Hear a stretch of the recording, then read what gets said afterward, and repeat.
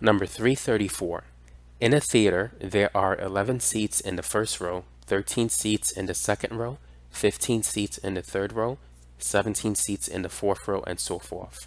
If there are 20 rows, how many seats are in this theater? So in the first row, we have 11. The second row has 13.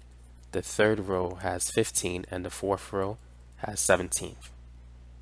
So what we have is an arithmetic sequence. We can see that the numbers are increasing by 2 every row. So the common difference is 2. This is the first term. We need to know the 20th term. There are 20 rows, so n is 20. Now we can keep going 20 times, but that's going to take some time. But we know the last term is the 20th term. So let's find the value of the 20th term using this equation. So a sub 20, a sub 1, we know it's 11, that's the first term.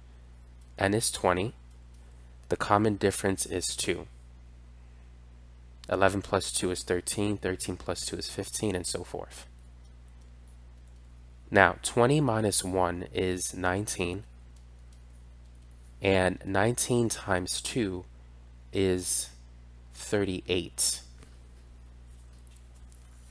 And then 38 plus 11 is 49.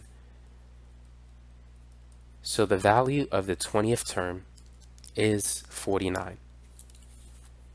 Now that we have the value of the last term, or the number of seats in the last row, we can now find the sum. So the sum of the first 20 terms, but let's write the general formula. The partial sum of an arithmetic sequence, it's equal to the first term times the value of the last term divided by 2 times the number of terms. So we want to find the sum of the first 20 terms. The first term is 11. The 20th term is 49. Divide by 2 times the number of terms. So we have 11 plus 49, that's 60. Now 20 divided by 2 is 10. 60 times 10 is 600. So that's the answer.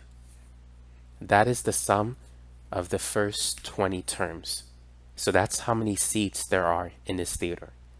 There's 11 seats in the first row, 13 in the second row, and there's 49 seats in the third row. When you add all these seats together, you're going to get 600.